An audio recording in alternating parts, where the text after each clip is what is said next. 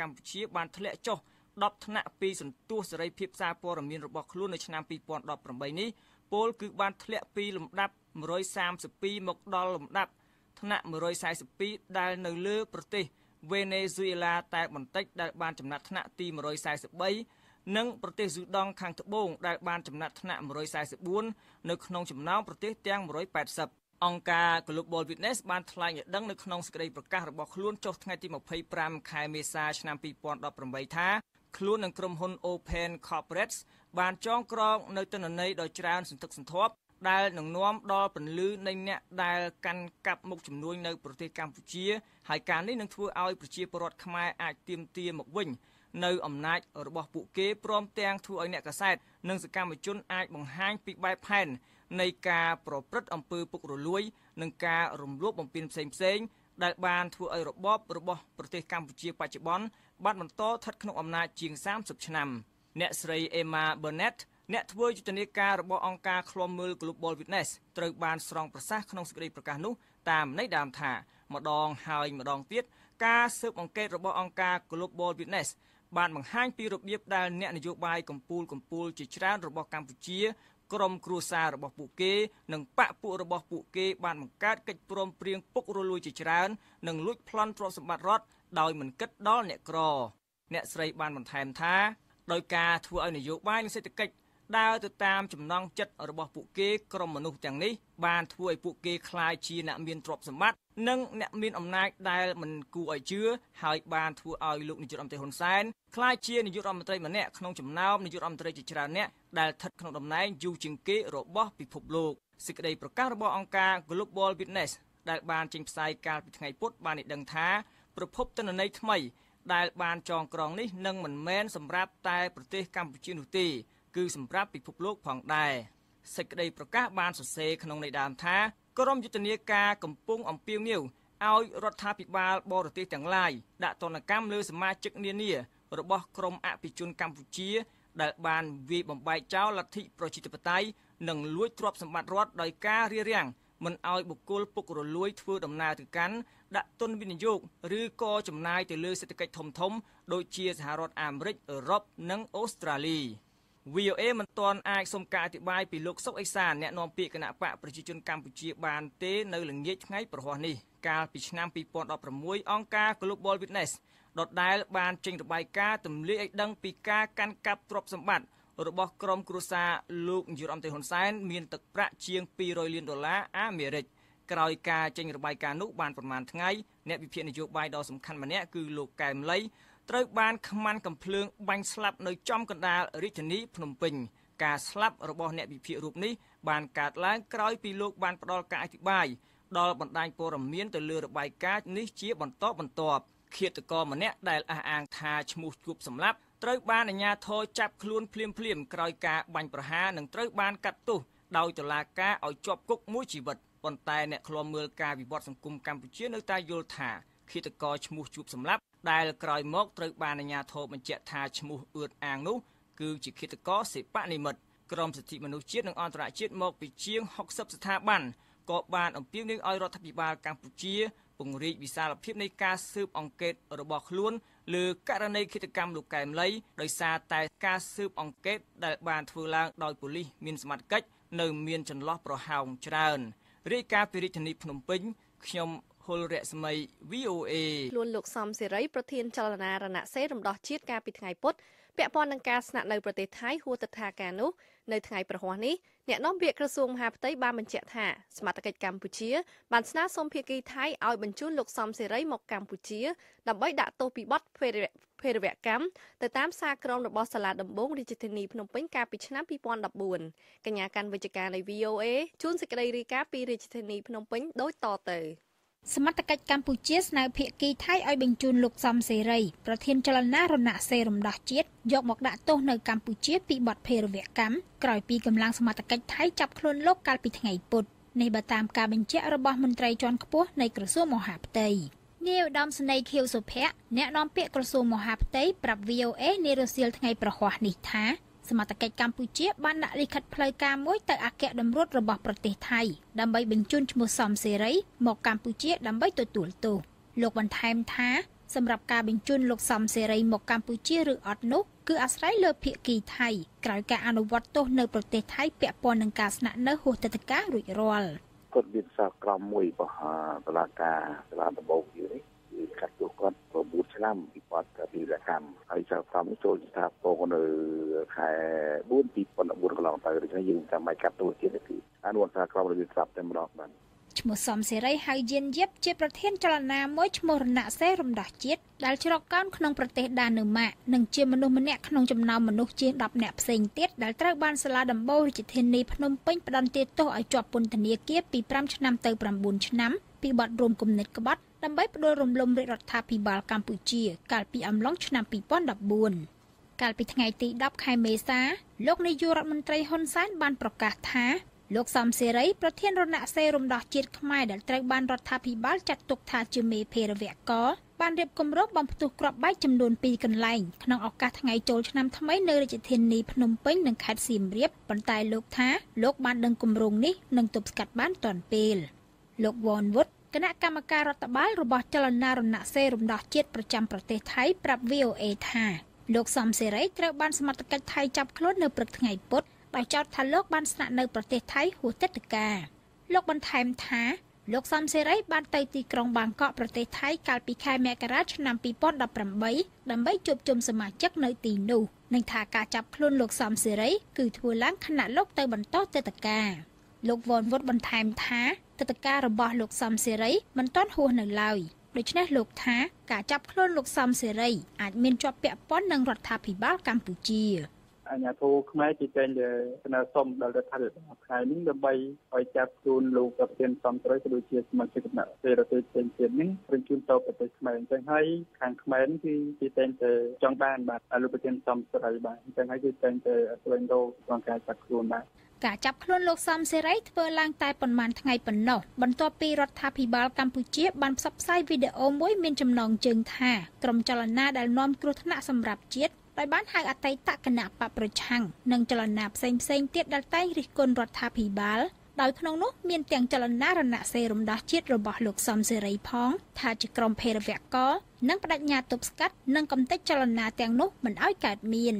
យោងតាមគេហទំព័ររបស់អគ្គស្នងការនគរបាលជាតិនាពេលកន្លងមកបញ្ជាក់ថាចលនារណសេរីរំដោះជាតិនេះមានគោលបំណងផ្ដួលរំលំរាជរដ្ឋាភិបាលកម្ពុជាតាមរយៈការកសាងកម្លាំងប្រដាប់អាវុធដោយខុសច្បាប់និងបញ្ជូនភ្នាក់ងារសម្ងាត់មកស៊ើបទីតាំងយោធាសំខាន់ហើយនឹងធ្វើសកម្មភាពបាច់ខិតប័ណ្ណប្រឆាំងប្រមុខរាជរដ្ឋាភិបាលព្រមទាំងវឹកហាត់កម្លាំងភេរវកម្មដាក់គ្រឿងផ្ទុះដោយសម្ងាត់នៅតាមជើងដែនប្រទេសថៃនិងកសាងបណ្ដាញនៅកម្ពុជាដើម្បីប្រមូលព័ត៌មាននិងបញ្ជូនព័ត៌មានចេញទៅមេខ្លោងដែលនៅក្រៅប្រទេស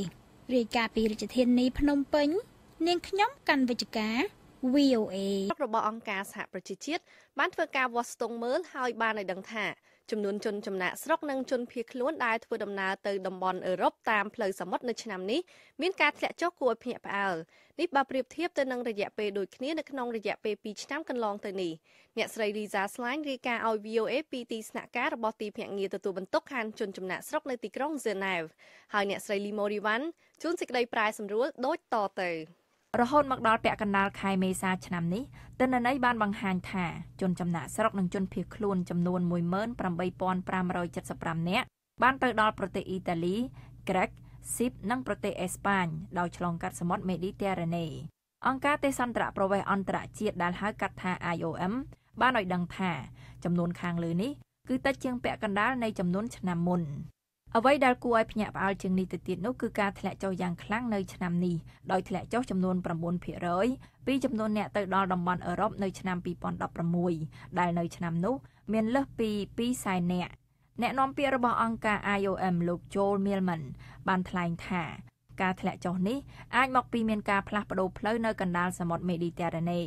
ដែលភ្ជាប់តំបន់អាហ្វ្រិកនិងប្រទេសអ៊ីតាលីលោក Joel Millman បានថ្លែងទៀតថា ការដែលពលរដ្ឋអាហ្វ្រិកប្រហែលជា 25,000 នាក់ធ្វើមាតុភូមិនិវត្តន៍ពីប្រទេសលីប៊ីហើយនឹងការបង្កើនសកម្មភាពរបស់ឆ្មាំសមុទ្រលីប៊ីអាចទំនងជាមូលហេតុនាំឲ្យមានការធ្លាក់ចុះចំនួនជនចំណាក់ស្រុកឆ្លងកាត់ទៅប្រទេសអ៊ីតាលីផងដែរ Return to shore by Coast Guard is now almost 3,500 this year. ការបញ្ជូនខ្លួនទៅឆ្នេរសមុទ្រវិញដោយឆ្មាំសមុទ្រឥឡូវនេះមានចំនួនជិត 3,500 នាក់ហើយនៅឆ្នាំនេះយើងគិតថានេះក៏ជាមូលហេតុដែលនាំឲ្យមានការធ្លាក់ចុះនៃចំនួនជនធ្វើមាតុភូមិនិវត្តន៍តាមយន្តហោះផងដែរយើងគិតថាពួកគេទ្រាំដែលជួនកាលមានរយៈពេលជាច្រើនខែនៅក្នុងស្ថានភាពដ៏លំបាកលំបិនក្នុងមណ្ឌលឃុំខ្លួនក្រៅផ្លូវការឬអ្នកខ្លះមានវាសនាល្អជាងនេះដោយត្រូវបានឆ្មាំសមុទ្រជួយសង្គ្រោះដូច្នេះអ្នកទាំងនោះងាយនឹងធ្វើមាតុភូមិនិវត្តន៍ដូច្នេះប្រហែលជារឿងទាំងពីរនេះបានកើតឡើងមិនថាយ៉ាងណាទេគឺចំនួនបានធ្លាក់ចុះលោកមៀលមិនបានថ្លែងថាចំពោះចំនួនអ្នកស្លាប់វិញក៏បានធ្លាក់ចុះផងដែរ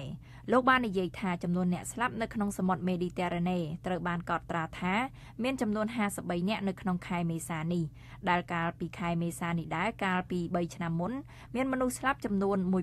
1222 នាក់លោកមៀលមិនបានថ្លែងបន្តថាគ្រាដែលមនុស្សស្លាប់ចំនួន53នាក់នោះជារឿងសោកនាដកម្មក៏ពិតមែនក៏ប៉ុន្តែនេះជាចំនួនតិចដែលគួរឲ្យកត់សម្គាល់សម្រាប់ដើមរដូវផ្លាស់ប្ដូរទីលំនៅដ៏មមាញឹកលោកនិយាយថាអង្គការ IOM សង្ឃឹមថានេះគឺជាការចាប់ផ្ដើមនៃរឿងវិជ្ជមានមួយហើយថាបញ្ហានេះនឹងរលាយបាត់ពីរដ្ឋធានី Washington ខ្ញុំលីម៉ូរីវ៉ាន់ VOA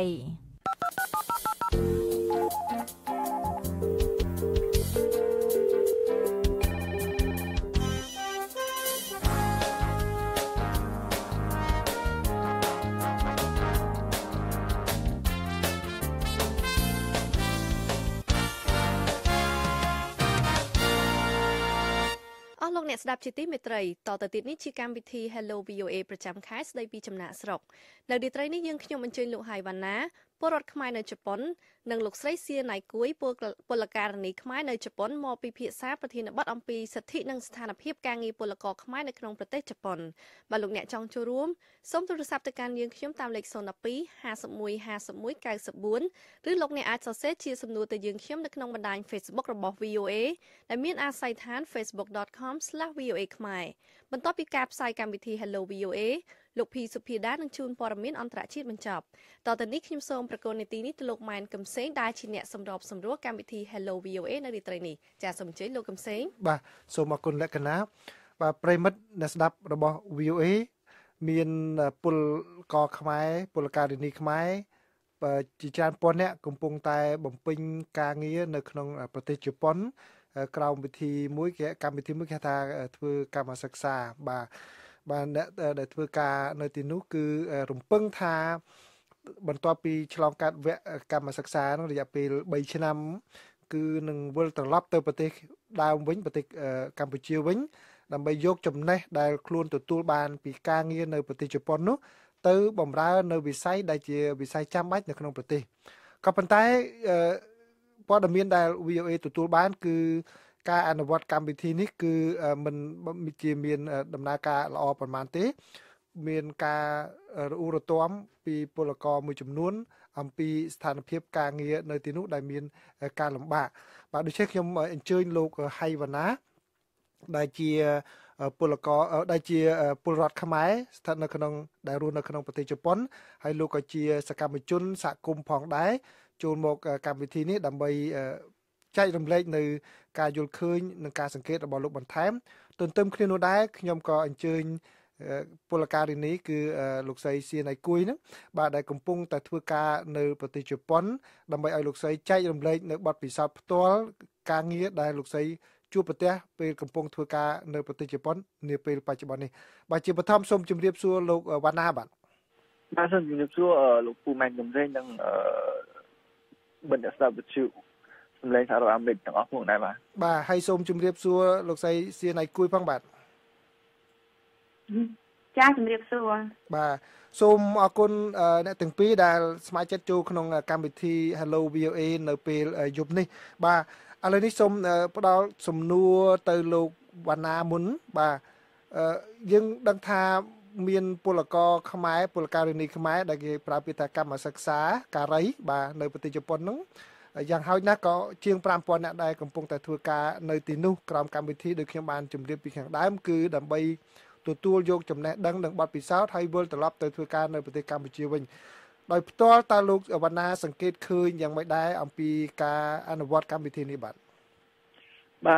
ចំពោះការយល់ឃើញតខ្លួនរបស់ខ្ញុំគឺខ្ញុំសង្កេតឃើញថាកម្មសិក្សាការីនៅប្រទេសជប៉ុននេះមាន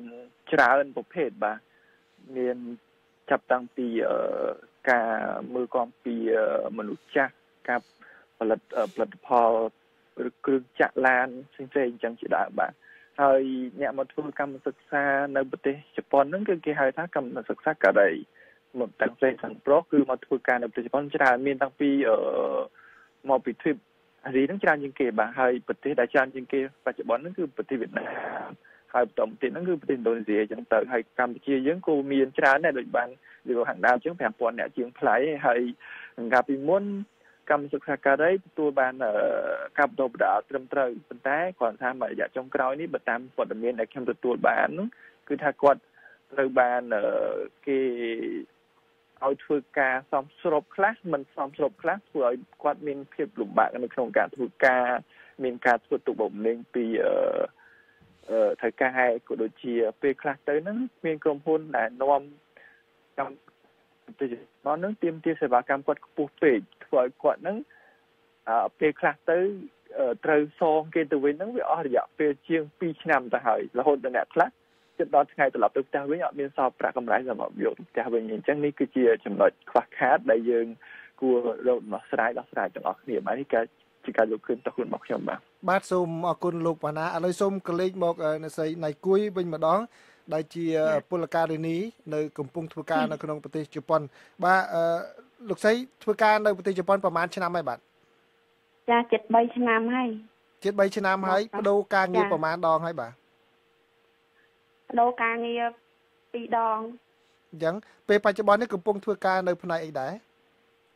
បច្ចុប្បន្នខ្ញុំធ្វើការនៅផ្នែកកັບអេប៉ុងម៉ាស៊ីនត្រជាក់នៅក្នុងប្រទេសជប៉ុនបាទ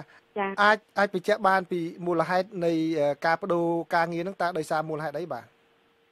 ចាហើយខ្ញុំមកប្រទេសជប៉ុនហ្នឹងនៅ2015ខែ9ថ្ងៃទី14មកដល់ប្រទេសជប៉ុនហើយទៅខ្ញុំមកលក្ខណៈជាសិក្ខាកាមហើយមកដល់ប្រទេសជប៉ុនហ្នឹងការងារដែលខ្ញុំបំពេញចាប់ផ្ដើមដំបូងហ្នឹងគឺផ្នែកវិស័យកាត់ដេរសម្លៀកបំពាក់ប៉ុន្តែការងារហ្នឹងពីខាងក្រុមហ៊ុនពីស្រុកខ្មែរយើងមកប្រាប់មកពួកឲ្យសិក្ខាកាមយើងទាំងអស់ហ្នឹងថាយើងចូលរោងចក្រហ្នឹងគឺបានកម្រៃដែលបានដូចជាលុយថែមម៉ោងអីហ្នឹងហើយបានថាមានលុយគុណ 25% ប៉ុន្តែមកដល់គឺអត់មានទេហើយតាមដែលខ្ញុំដឹងខ្ញុំតាមស៊ើបសួរមិត្តភ័ក្តិដែលគេធ្លាប់មកមុនគេថាបានម៉ោង800គឺប្រាក់ខែដែលត្រូវតាមស្តង់ដារគេបាទច្បាប់ការងារចាបាទហើយបានម៉ោង800យេនប៉ុន្តែពួកខ្ញុំមកដល់ប៉ុន្តែក្រុមហ៊ុនប្រាប់ពួកខ្ញុំអត់ដល់800ទេថា600យេនតែពេលដែលខ្ញុំមកដល់ហ្នឹងគឺអត់បាន600ទេគឺមកដល់គេថាឆ្នាំដំបូងគឺបានតែ400ហើយគាត់គិត400នឹងឲ្យឆ្នាំទី1ហ្នឹង400ឆ្នាំទី2ហ្នឹង500ឆ្នាំទី3បាន600ហើយពួកខ្ញុំថែមម៉ោងក្នុងមួយថ្ងៃហ្នឹង5ម៉ោងធ្វើការចូលពីម៉ោង8រហូតដល់ម៉ោង10កន្លះយប់អញ្ចឹងហើយពួកខ្ញុំធ្វើការក្នុងមួយខែហ្នឹងគឺបើកលុយបានគេកាត់ហើយអស់ទទួលបាន 120,000 យេនហើយធ្វើការហ្នឹងអត់មានថ្ងៃសៅរ៍ថ្ងៃអាទិត្យទេគឺ direct ហើយតែខ្ញុំចូលទៅដំបូងហ្នឹង3ខែមុនដំបូងឮថាមួយខែឈប់ម្ដងតែដល់ពេលចូលធ្វើការទៅការងារជាច្រើនអត់ឲ្យឈប់ទេរយៈពេល3ខែបានហត់ពេកហ្នឹងសូមគាត់ឈប់សម្រាប់មួយថ្ងៃគាត់ហ្នឹងក៏ព្រមឲ្យឈប់ហើយពេលដែលខ្ញុំឈប់បានមួយថ្ងៃហ្នឹងហើយបន្តធ្វើរហូតទៀតហ្នឹងគឺថាការងារហ្នឹងទៀតសង្កត់ដោយជនជាតិចិនដែលគាត់ជាសិស្សច្បងនៅហ្នឹងអញ្ចឹងគាត់ចេះតែរករឿងដុកដានថាពួកយើងធ្វើការអត់កើតអត់អីចឹងណាគាត់ចង់ឲ្យតកែហ្នឹងដេញទៅវិញដេញថាពួកខ្មែរធ្វើការកើតទេប៉ុន្តែពួកខ្ញុំខំប្រឹងអស់ពីសមត្ថភាពហើយមួយទៀតពួកខ្ញុំទាំង5នាក់ដែលមកហ្នឹងមិនមែនមកសម្លងមូលទេពួកខ្ញុំមានបទពិសោធន៍ការងារនៅ ខ្មែរម្នាក់5ឆ្នាំ3ឆ្នាំចង់សុំកាត់កន្លែងហ្នឹងបន្តិចនិយាយថាអ្នកមេការឬក៏សិស្សច្បងចិនហ្នឹងគាត់នៅជប៉ុនឬក៏ចិនទៅពីណាទៅវិញបាទចិនមកពីស្រុកចិននឹងដែរវាជិតដល់ឆ្នាំដែលវាត្រូវទៅវិញហើយវាចូលឆ្នាំទី3ហើយប៉ុន្តែវាត្រួតត្រាខ្មែរក្នុងឆ្នាំទី3ពេលវាឡើងឆ្នាំទី3គឺវាត្រួតត្រាឬថាសិស្សអូនដែលមកក្រោយហ្នឹងឆ្នាំទី1ឆ្នាំទី2គឺវាត្រួតទាំងពីរឆ្នាំហ្នឹងបាទទៅដល់ជប៉ុនហើយមានអ្នកត្រួតចិនហ្នឹងបាទហើយធ្វើប្រហែលខែដែរនៅក្នុងកន្លែងធ្វើការទី1ហ្នឹងតម្រាំនឹងសម្រាប់ចិត្តចាក់ចេញណាបាទចាបាន7ខែដែរអញ្ចឹងលោកវណ្ណាមុននឹងបន្តិចគាត់និយាយពីសេវាថ្លៃដែលកម្មសិក្សាការីត្រូវបង់ឬក៏ហៅថាសិក្ខាកាមឬក៏ពលករដែលត្រូវបង់មុននឹងមកធ្វើការនៅប្រទេសជប៉ុនតែក្នុងរយៈពេលប្រហែលខែទើបខាងលោកស្រីអាចរកប្រាក់សងទៅថ្លៃដែលយើងចំណាយមកធ្វើការនៅជប៉ុននឹងបានបាទពួកខ្ញុំមកធ្វើការនៅជប៉ុនហ្នឹងរយៈពេល7ខែហើយពួកខ្ញុំមកទាន់ទូទាត់លាត់សើជាមួយនឹងខាងក្រុមហ៊ុនឲ្យអស់ទេព្រោះអីពួកខ្ញុំមកហ្នឹងគឺបង់ 2000 ហើយមកដល់នេះវាកាត់50,000 យ៉េនទៀតប៉ុន្តែពួកខ្ញុំ$2,000ណាលុយបានតិចពេកអញ្ចឹងហើយពួកខ្ញុំអាចទាន់បង់ឲ្យខាងKMI នៅប្រទេសជប៉ុនហ្នឹងបានទេ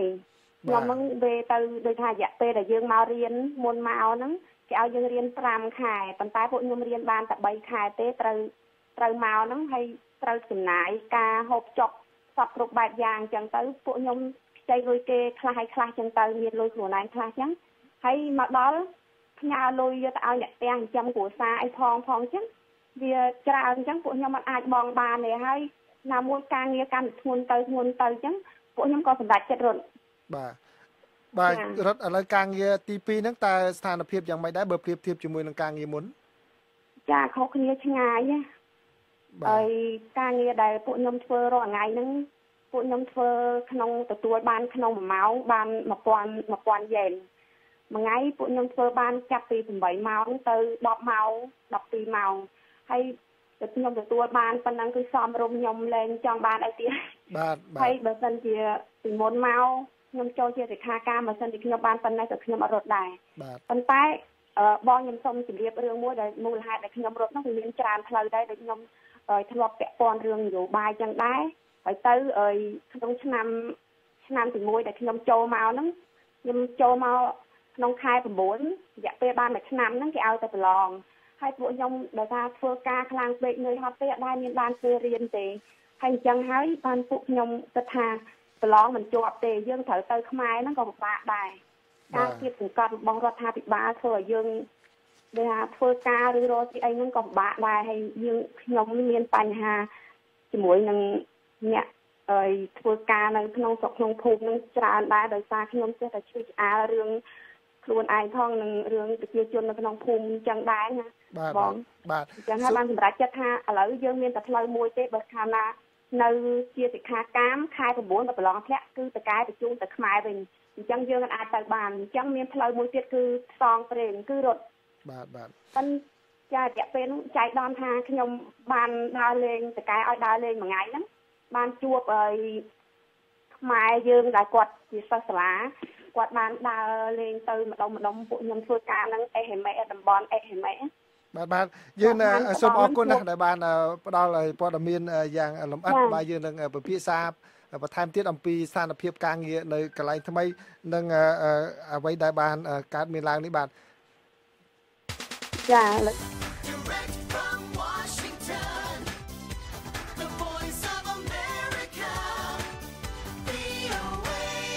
បាទអរលោកអ្នកស្ដាប់យើងកំពុងតែពិភាក្សាគ្នាផ្ទាល់អំពីសិទ្ធិនិងស្ថានភាពការងាររបស់ពលករខ្មែរនៅក្នុងប្រទេសជប៉ុនបាទវាគ្មិនរបស់យើងគឺលោកហៃវណ្ណាដែលជាសកម្មជនសហគមន៍និងជាពលរដ្ឋខ្មែរដែលរស់នៅប្រទេសជប៉ុនហើយវាគ្មិនម្នាក់ទៀតគឺបាទលោកស្រីណៃគួយដែលជាពលការិនីខ្មែរកំពុងតែធ្វើការនៅប្រទេសជប៉ុនឥឡូវនេះខ្ញុំមុននឹងងាកមកលោកវណ្ណាហើយនឹងកំពុងតែរងចាំអ្នកដែលចង់ចូលរួមបញ្ចេញជាយោបល់តាមទូរស័ព្ទបាទគឺលេខ012 51 51 94សូមអញ្ជើញទូរស័ព្ទមកបាទគឺខ្ញុំសូមលើកយក សំណួរនេះជូនទៅលោកស្រីណៃគួយបន្តទៀត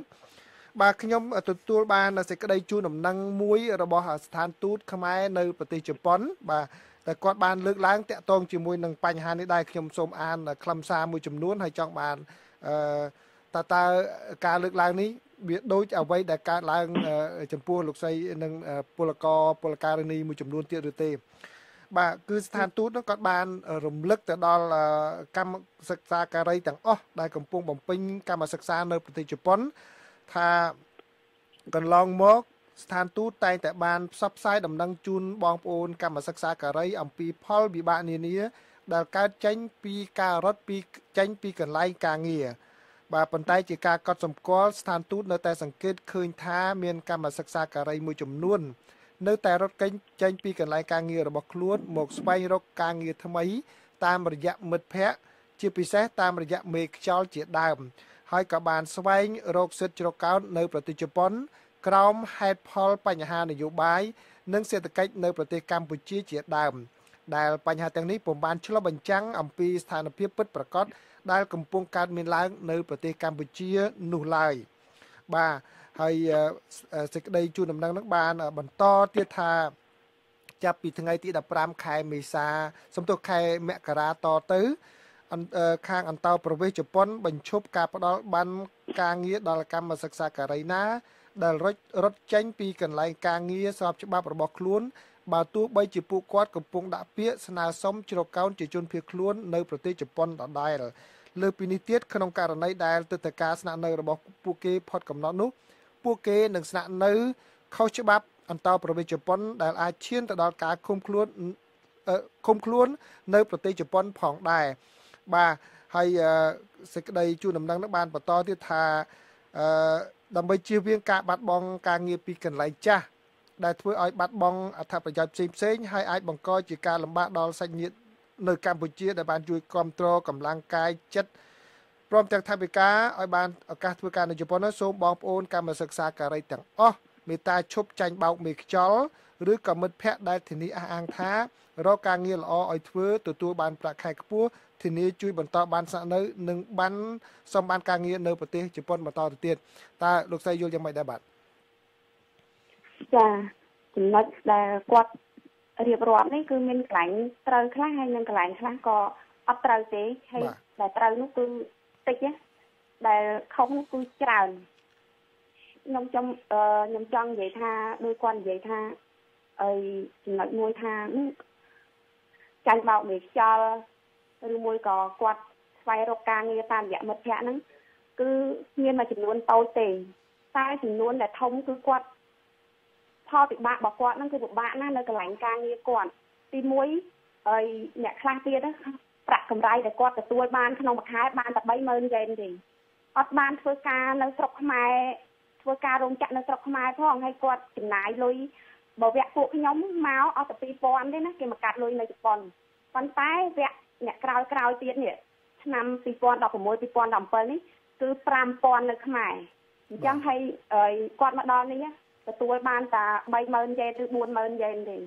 អញ្ចឹងបើមិនឲ្យគាត់រត់មិនឲ្យគាត់ដើររកការងារគាត់ទៅខ្មែរទៅគាត់ខ្មាស់គេផងហើយ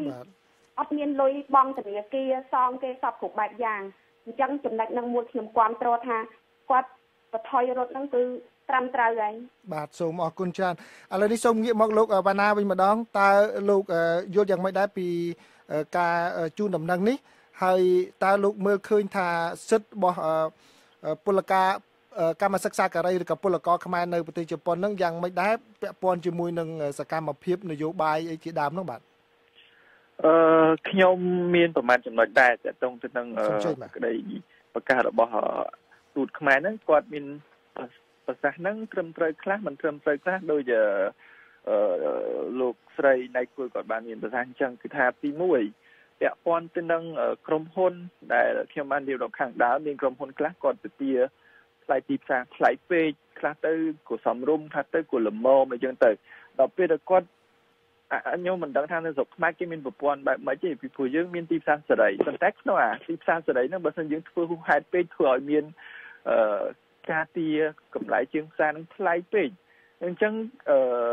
កម្មសិក្សាការីយើងអត់មានលទ្ធភាពក្នុងការសងគាត់វិញទេហើយដល់ពេលដែលគាត់ត្រឡប់ទៅវិញសល់ដៃទៅទេថាទៅគាត់មកជប៉ុនហ្នឹងដើម្បីអីវាបានប្រយោជន៍អីអញ្ចឹងគឺខ្ញុំអ្វីដែលខ្ញុំចង់ស្នើសុំហ្នឹងគឺថាឲ្យរដ្ឋាភិបាលខ្មែរជាពិសេសក្រសួងការងារនិងបណ្ដុះបណ្ដាលជីវៈហ្នឹងសូមមេត្តាធ្វើការសិក្សាតាក់តែងច្បាប់ឡើងវិញចំពោះក្រុមហ៊ុនដែលបញ្ជូនកម្មសិក្សាការីមកប្រទេសជប៉ុនហ្នឹងត្រូវយកតម្លៃជើងផ្សារគាត់ប្រមាណហើយកណនីចំនួនហ្នឹងតម្លៃថ្លៃពលកម្មដែលគាត់រកបាននៅប្រទេសជប៉ុនក្នុងរយៈពេល3ឆ្នាំហ្នឹងបានប្រមាណចំណាយប្រមាណហើយគាត់អាចសល់ថវិកាប្រមាណសម្រាប់យកទៅប្រទេសខ្មែរវិញអាហ្នឹងគឺជាជំរឿនល្អដល់ពេលយើងចេញទៅសេចក្តីថ្លែងការណ៍កំអល់គ្នារដ្ឋហើយអាចចំណុចធំដែលខ្ញុំបានរៀបរាប់ហ្នឹងអត់ព្រមរកដំណោះស្រាយជូនពួកគាត់ហើយបឹកមិនឲ្យគាត់រត់ឲ្យគាត់ធ្វើមិនកុំយកអាសេចក្តីប្រកាសហ្នឹងយកមកជាលេសដោះសារមិនជួយពួកគាត់បាទខ្ញុំមិនគ្រប់គ្រងក្នុងចំណុចហ្នឹងទេហើយការលើកឡើងមួយទៀតដែលថាមកផ្ទុយពីការពិតពាក់ព័ន្ធនឹងផ្នែកនយោបាយនិងសេដ្ឋកិច្ចកម្ពុជាគឺផ្ទុយស្រឡះទាំងស្រុងនៅប្រទេសកម្ពុជាកំពុងតែជួបវិបត្តិនយោបាយសេដ្ឋកិច្ចកំពុងតែធ្លាក់ដាំដុំចុះហើយគេនិយាយថាសេដ្ឋកិច្ចឡើងជាលំដាប់ 6.5% ជារៀងរាល់ឆ្នាំហ្នឹងគឺជាមធ្យមភាពទេប៉ុន្តែបើខ្ញុំអាចនិយាយបានថាក្នុងចំណោមមនុស្ស10នាក់មានតែមនុស្ស0.5 នាក់ដែលរស់នៅប្រកបដោយភាពសុខដុមរមនា 9.5 នាក់ទៀតគាត់រស់នៅវេទនាណាហើយយើងទីមើលហើយមធ្យមភាពដែលចិនយកដូចទៅកប់នៅក្នុងប្រទេសយើងយកមកនិយាយវាអត់មានភាពសមមូលគ្នាទេហើយរដ្ឋាភិបាលគួរតែគិតពិចារណាឡើងវិញ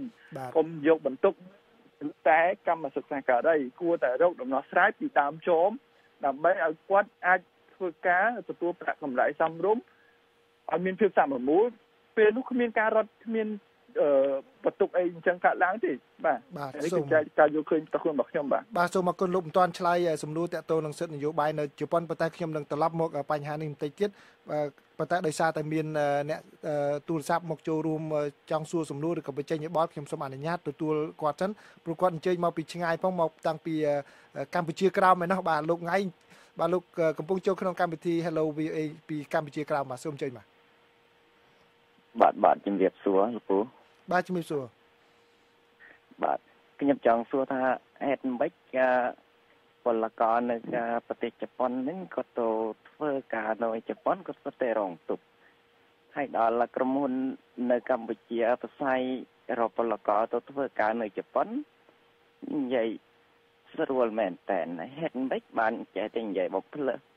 ការពិតឲ្យអ្នកណាក៏នៅកម្ពុជាក្រមក៏ទៅធ្វើនោះក៏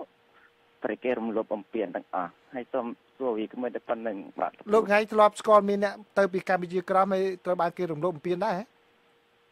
បាទសូមអរគុណច្រើនបាទសូមអរគុណណាស់ចូលរួមតាំងពីកម្ពុជាក្រមហើយឆ្លៀតសួរផងឥឡូវនេះ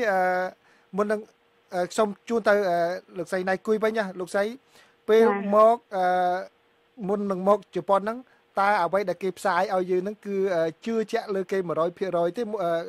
ហើយស្រាប់តែបានយើងសម្រេចចិត្តមកហ្នឹងបាទចាជឿជាក់ហើយប៉ុន្តែដោយសារថាចូលធ្វើសម្ភារដំបូងហ្នឹងគឺអត់មានទាន់បានប្រាប់យើងថាប្រហែលទេគ្រាន់គេប្រាប់ថាទៅតាមរោងចក្រទៅតាមមុខងារការងារអញ្ចឹងវាបានថ្លៃបានថោកអញ្ចឹងហើយអញ្ចឹងហើយគាត់អត់អាចសម្រេចបានតើយើងសម្ភារជាប់បានតកែហ្នឹងឲ្យព័ត៌មានថាបានលុយប៉ុណ្ណាដល់ពេលខ្ញុំជួបមួយតកែអញ្ចឹងតកែគាត់បានប្រាប់ហើយថាការងារគឺបាន1ម៉ោង600 យ៉េនក្នុង1ម៉ោងតែ1ម៉ោង600 យ៉េនគាត់ឲ្យមែនតែដល់ឆ្នាំទី3ឯងបានគាត់អត់ឲ្យក្នុងឆ្នាំទី1ឆ្នាំទី2ករណីហ្នឹងកើតមានច្រើនណាស់ដែលលោកស្រីស្គាល់ឬក៏ជួបប្រទះដោយផ្ទាល់បាទនិយាយរួមលក្ខណៈជាសិក្ខាកាមក្នុង 100% គឺមាន 70% ហើយបងដែលគាត់រងដោយពួកខ្ញុំអញ្ចឹងហើយមានមួយចំនួនតូចទេដែលគាត់បានតកែល្អខ្ញុំជួបវាសិក្ខាកាមដែលពួកខ្ញុំធ្លាប់ការខ្ញុំអត់ទាន់មានសិទ្ធិធ្វើការខ្ញុំទៅសុំការងារគាត់ធ្វើបន្តិចហ្នឹងខ្ញុំសួរសិក្ខាកាមគេនៅហ្នឹងគេថាពួកវាបាន1ម៉ោង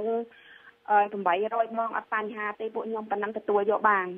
ហើយដល់ពេលមកប្រៀបធៀបមួយពួកខ្ញុំបានតែ400ហើយខែម៉ោងចង់ងាប់ចង់រស់បានលុយអត់បានប្រហែលគេផងអញ្ចឹងបានខ្ញុំថាសាកសមហើយដែលខ្ញុំរត់នេះ មុននឹងបន្តិចប្រាប់ខ្ញុំថាស្គាល់ពេលឆ្លៀតពេលសម្រាប់មួយថ្ងៃហ្នឹងស្គាល់អ្នកទៅរៀននៅហ្នឹងគាត់ជួយណែនាំទៅកន្លែងការងារថ្មីសូមបញ្ជាក់ចំណុចហ្នឹងបន្តិចបាននេះព្រួយនៅក្នុង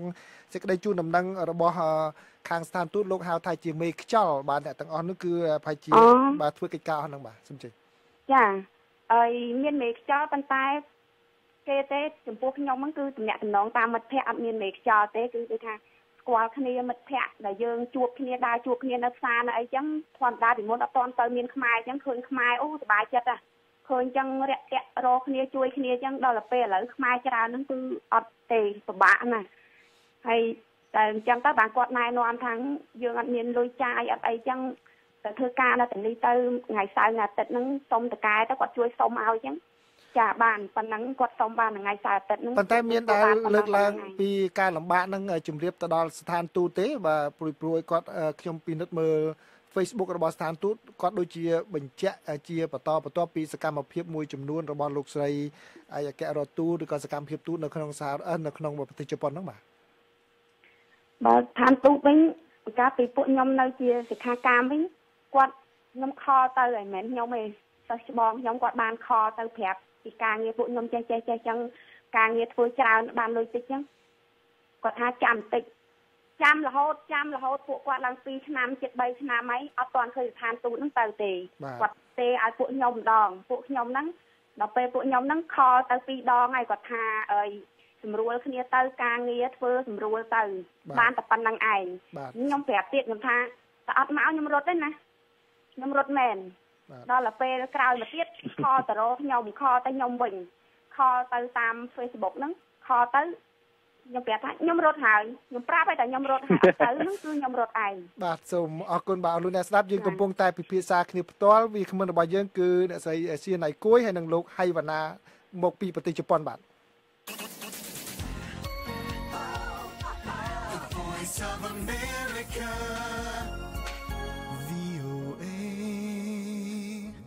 បាទប្រធានបទដែលយើងកំពុងតែពិភាក្សាគ្នានេះគឺផ្ដោតទៅលើសិទ្ធិនិងស្ថានភាពការងាររបស់ពលករខ្មែរនៅប្រទេសជប៉ុនបាទលោកវណ្ណាមុននឹងបន្តិចខ្ញុំបានសួរពាក់ព័ន្ធជាមួយនឹងសកម្មភាពនយោបាយហើយស្ថានទូតក៏បានលើកឡើងដែរពីការដែលបងប្អូនយើងមួយចំនួនរត់ចេញហ្នឹងដោយហេតុផលនយោបាយហ្នឹងគឺជារឿងមិនពិតអីតែបងប្អូនយើងពេលទៅដល់នោះគាត់មានការចូលរួមសកម្មភាពនយោបាយអីយ៉ាងម៉េចទៀតទេបាទនៅក្នុងប្រទេសជប៉ុនហ្នឹងបាទជាការពិតណាស់ប្រជាពលរដ្ឋខ្មែរមិនថានៅប្រទេសនៅក្រៅប្រទេសផ្សេងទៀតក្រៅពីប្រទេសកម្ពុជាគឺគាត់តែងតែមានសិទ្ធិសេរីភាពពេញលេញគ្រប់គ្រាន់ក្នុងការបញ្ចេញមតិអញ្ចឹងហើយគាត់គឺជាគេហៅថាអ្នកតំណាងឲ្យប្រជាពលរដ្ឋខ្មែរនៅក្នុងស្រុកដែលគាត់ចង់និយាយមតិរិះគន់ដើម្បីស្ថាបនាឬក៏បញ្ចេញជាមតិយោបល់អីទៅតាមបណ្ដាញសង្គមនឹងបាទអញ្ចឹងគឺខ្ញុំឃើញកម្មសិក្សាការីយើងហ្នឹងគាត់ចូលចិត្តជឿឆ្អាលទៅនឹងបញ្ហាសង្គមដែលកំពុងកើតមានជាពិសេសហ្នឹងគឺបញ្ហានយោបាយចុងក្រោយនៅប្រទេសកម្ពុជារហូតដល់មានការរំលាយគណៈបកប្រឆាំងដ៏ធំមួយហ្នឹងហើយនឹងមានការចាប់ខ្លួនមេបកប្រឆាំងរហូតដល់មានការបិទសិទ្ធិនយោបាយរបស់មន្ត្រីគណៈបកប្រឆាំង118រូបហ្នឹងបាទគាត់ឃើញទង្វើទាំងអស់ហ្នឹងដែលវាធ្វើឲ្យគាត់ទ្រាំលែងបានហ្នឹងបាទគាត់មានការសម្ដែងមតិនៅលើបណ្ដាញសង្គម Facebook ហើយគាត់មានសិទ្ធិពេញលេញពីនៅជប៉ុនយើងអាចមានសិទ្ធិដើរហើរនិយាយស្ដីស្របទៅតាមច្បាប់ជប៉ុនអញ្ចឹងវាសូមបញ្ជាក់ឃើញថាគាត់មានភាពភ័យខ្លាចពីព្រោះគាត់អាចនឹងមានការប្រឈមជាមួយនឹងអាជ្ញាធរដែលនៅមូលដ្ឋានផ្ទះរបស់គាត់នៅប្រទេសកម្ពុជាហ្នឹងអញ្ចឹងគាត់សូមសិទ្ធិជ្រកកោនមានមួយចំនួនគាត់សូមសិទ្ធិជ្រកកោនបាទអានេះគឺព័ត៌មានដែលខ្ញុំទទួលបានពីពួកគាត់បាទលោកវណ្ណាសូមសួររឿងពាក់ព័ន្ធនឹងសកម្មភាពនយោបាយបន្តទៀតប្រហែលថ្ងៃមុនលោកសំរងស៊ីនិងប្រតិភូបានអញ្ជើញទៅប្រទេសជប៉ុនហើយឃើញខាងលោករៀបចំទទួលលោកសំរងស៊ីហ្នឹងតើលោកអាចបញ្ជាក់បានថាហេតុអីបានជាលោកទទួលលោករាំងស៊ីហើយនៅពេលឥឡូវម៉ោងនេះគឺខាងលោកហ៊ុនម៉ាណែតដែលជាកូនប្រុសច្បងរបស់លោកនាយករដ្ឋមន្ត្រីហ៊ុនសែនកំពុងតែធ្វើដំណើរទស្សនកិច្ចនៅប្រទេសជប៉ុនដែរហេតុអ្វីបានជាលោកមិនធ្វើពិធីមួយឬក៏ស្វែងរកជួបគាត់ដើម្បីបង្ហាញឲ្យគាត់ដឹងអំពីការលំបាកទាំងនេះបាទ ការដែលលោកសំរងស៊ីមកគឺគាត់មកក្នុងនាមជាគណៈបកសង្គ្រោះជាតិអញ្ចឹងហើយគឺពួកយើងក្នុងនាមយើងជាពលរដ្ឋយើងមើលឃើញថាតើគណៈបកណាធ្វើការដើម្បីបម្រើប្រយោជន៍ប្រជាជាតិខ្មែរអញ្ចឹងខ្ញុំឲ្យលោកពូម៉ែកំសែងសួរកម្មសិក្សាការនៅប្រទេសជប៉ុនណាបាទខ្ញុំគិតថាប្រហែលជា10នាក់ក្នុងចំណោម10នាក់ហ្នឹងយ៉ាងហោចណាស់គឺ9នាក់ដែរដែលគ្រប់គ្រងគណៈបកសង្គ្រោះជាតិអញ្ចឹងហើយបានធ្វើឲ្យពួកខ្ញុំហ្នឹងរៀបចំទទួលពួកគាត់បាទចំពោះខាងរដ្ឋាភិបាលខ្ញុំនិយាយដោយស្មោះអស់ពីដួងចិត្តណានៅពេលឥឡូវហ្នឹងគឺខ្ញុំគ្មានជំនឿចិត្តសូម្បីតែបន្តិចសូម្បីតែមួយសរសៃសោកខ្ញុំគ្មានជំនឿចិត្តទៅលើរដ្ឋាភិបាលដែរដូច្នេះហើយគឺខ្ញុំគ្មានពេលឬក៏គ្មានចិត្តណាចង់ទៅទទួលពួកគាត់ទេពីព្រោះគាត់មិនមានទឹកចិត្តក្នុងការធ្វើការកំណែតម្រង់ឲ្យមានការស៊ីជម្រៅដើម្បីបម្រើប្រយោជន៍ប្រជាជាតិខ្មែរទេអញ្ចឹងហើយខ្ញុំអត់មានអីត្រូវទៅជួបគាត់ទេបាទសូមអរគុណហើយយើងដោយសារយើងអស់ពេលវេលាការពិតខ្ញុំចង់សួរបន្ថែមទៀតទៅអ្នកស្រីណៃគួយដែរពីបញ្ហាហ្នឹងក៏ប៉ុន្តែដោយសារយើងមកដល់ទីបញ្ចប់ហើយសូមអធិស្ឋានហើយសូមជម្រាបលាវាគ្មិនទាំងពីរនៅត្រឹមប៉ុណ្ណេះបាទសូមអរគុណបាទសូមអរគុណសូមជម្រាបលាចាសូមអរគុណជំរាប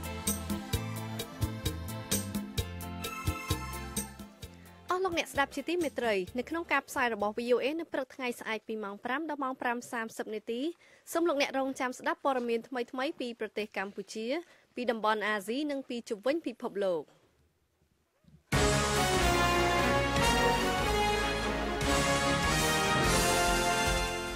តទៅទៀតនេះលោកភីសុភាដាសូមជូនព័ត៌មានអន្តរជាតិបញ្ចប់ចាសសូមអញ្ជើញលោកសុភាដាអរគុណលក្ខណៈប្រធានទីភ្នាក់ងារការពារបរិស្ថានសហរដ្ឋអាមេរិកលោក Scott Pruitt គ្រងនឹងប្រឈមនឹងការចាប់ជាសំណួរពីសំណាក់សមាជិកសភានៅថ្ងៃប្រហ័សនេះអំពីការចាប់ប្រកាន់អំពីសិលធម៌និងកំហុសនៅក្នុងការចាយវាយថវិកានៅក្នុងអំឡុងពេលលោកកាន់តំណែងលោក Scott Pruitt នឹងបង្ហាញខ្លួននៅពីមុខអនុគណៈកម្មាធិការ2របស់រដ្ឋសភាដើម្បីចូលរួមនៅក្នុងសវនាការអំពីបញ្ហាថវិការបស់ទីភ្នាក់ងារការពារបរិស្ថានប៉ុន្តែសមាជិកសភាគ្រងនឹងចោទសួរលោកអំពីការចាយវាយរបស់លោកលើការធ្វើដំណើរតាមយន្តហោះដោយជិះក្នុងកាប៊ីន First Class អំពីព័ត៌មានលម្អិតពាក់ព័ន្ធនឹងបញ្ហាសន្តិសុខនិងអំពីការជួលបន្ទប់មួយនៅក្នុងរដ្ឋធានី Washington ការិយាល័យទទួលខុសត្រូវរបស់រដ្ឋាភិបាលបានបញ្ជាក់កាលពីដើមខែនេះថាទីភ្នាក់ងារការពារបរិស្ថានបានរំលោភច្បាប់នៅពេលដែលទីភ្នាក់ងារនេះអនុញ្ញាតផ្ដល់ថវិកាចំនួន$43,000អាមេរិកសម្រាប់បន្ទប់ឯកជនបិទជិតមិនឮសំឡេងមួយសម្រាប់ការប្រើប្រាស់របស់លោក Scott Pruitt ផ្ទាល់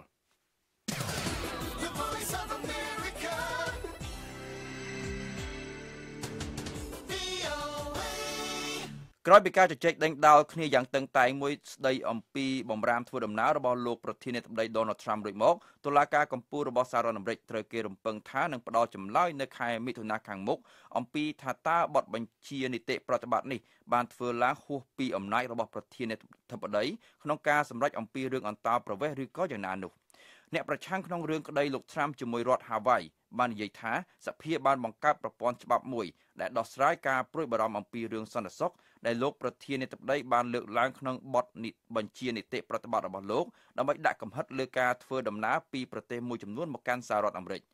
មេធាវីរបស់រដ្ឋាភិបាលលោក Trump លោក Noel J. Francisco បានថ្លែងប្រាប់ចៅក្រមតុលាការកំពូលថាលោកប្រធានាធិបតីមានអំណាចដើម្បីចេញសេចក្តីប្រកាសក្រោយពីមានការពិនិត្យរបស់ទីភ្នាក់ងារជាច្រើននៅជុំវិញពិភពលោករួចមក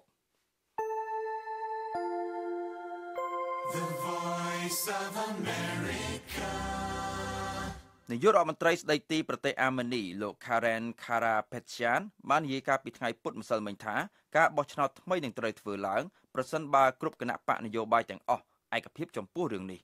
កាលពី2សប្តាហ៍កន្លងទៅនេះការតវ៉ានានាបានធ្វើឡើងដើម្បីប្រឆាំងនឹងការក្តាប់អំណាចរបស់អតីតនាយករដ្ឋមន្ត្រីលោក Zeus Sashian ដែលបានចុះចេញពីតំណែងកាលពីថ្ងៃច័ន្ទកន្លងទៅនេះអ្នកប្រឆាំងនឹងលោក Zeus Sashian បានចាប់ប្រកាន់លោកថាបានក្តាប់អំណាចដោយការបង្វិលរដ្ឋធម្មនុញ្ញធ្វើឲ្យលោកអាចធ្វើជានាយករដ្ឋមន្ត្រីក្រោយពីលោកអស់អាណត្តិជាប្រធានាធិបតីមកតុលាការជាន់ខ្ពស់មួយនៅក្នុងប្រទេសប៉ាគីស្ថានបានដកតំណែងនិងរារាំងរដ្ឋមន្ត្រីការបរទេសប៉ាគីស្ថានលោក Khawaja Asif មិនឲ្យកាន់តំណែងសាធារណៈពេញមួយជីវិតពាក់ព័ន្ធនឹងការលាក់បាំងទ្រព្យសម្បត្តិរបស់លោកនៅឯបរទេស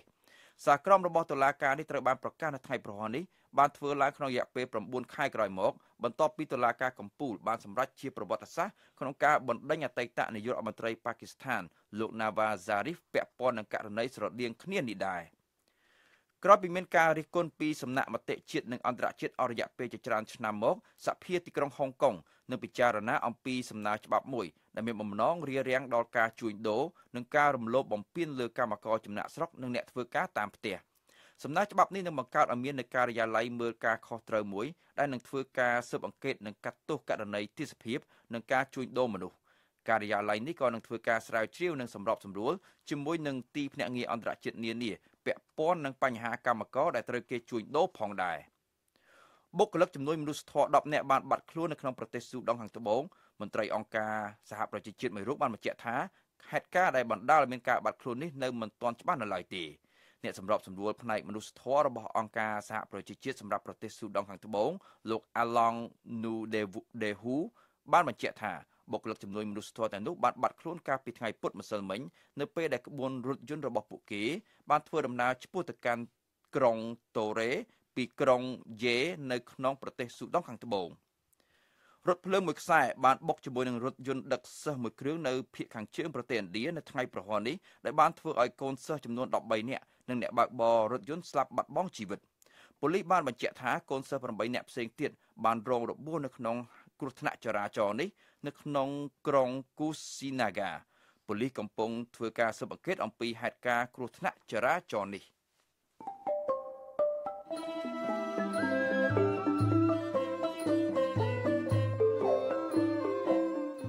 កម្មវិធីផ្សាយរបស់ VOA នៅរាត្រីនេះចប់តែប៉ុណ្ណេះប៉ុន្តែលោកអ្នកនាងនៅអាចស្ដាប់ឬអានព័ត៌មានរបស់ VOA ឡើងវិញបានតាមរយៈគេហទំព័រ khmer.voanews.com សូមលោកអ្នកនាងរងចាំស្ដាប់ការផ្សាយបន្តផ្ទាល់របស់យើងខ្ញុំនៅព្រឹកស្អែកទៀតពីម៉ោង 5 ដល់ម៉ោង 5:30 នាទី